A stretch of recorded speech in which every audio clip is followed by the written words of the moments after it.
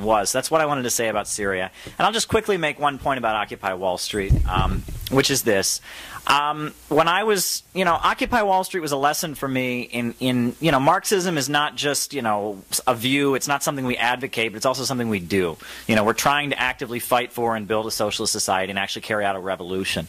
And for me, Occupy Wall Street was a lesson in the united front and the tactical questions that go with Marxism. And one thing that I found to be very inspiring was an essay written by Mao Zedong called Report on the Hunan Province. It was published in 1927. And what Mao Zedong was talking about was in China at that time, there was this mass uprising of the peasantry in China. The peasants were rising up and they were killing the landlords and they were seizing the land, and it was this uprising going on. And in the Chinese Communist Party, there were really two wings of the Chinese Communist Party. One wing who said, oh, that's the peasantry. They're uneducated, they're illiterate, and they're not workers. We're Marxists. See, in the book here it says we're for the proletariat against the bourgeoisie, not the peasantry, the proletariat, and they repudiated that. There's another section of the Chinese Communist Party that said, these are peasants, they're illiterate. The only hope we have is to kind of bury ourselves in the nationalist movement and kind of bury ourselves in the nationalist party. That's the only hope we have. But there was a brilliant, brilliant communist named Mao Zedong who said, this is China, this is a unique situation, and there's one group of people that's actually going out and fighting the bourgeoisie. And you know who it is? It's the peasants.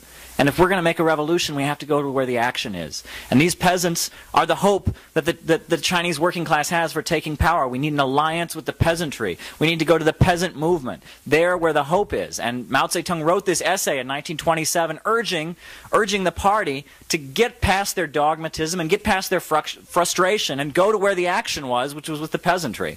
And you know what? Mao Zedong was right, because the Chinese Revolution was largely made by the peasantry. It was the peasants who went out and fought and died in huge numbers for the Chinese Revolution. And that made me think about Occupy Wall Street, because so much of the left, their response was to look at Occupy Wall Street and say, oh, these are quote-unquote petty bourgeois, these are middle-class people, they said this, they said this, they said that. But the response that our party had as a true Marxist-Leninist organization was to say, this is where the action is.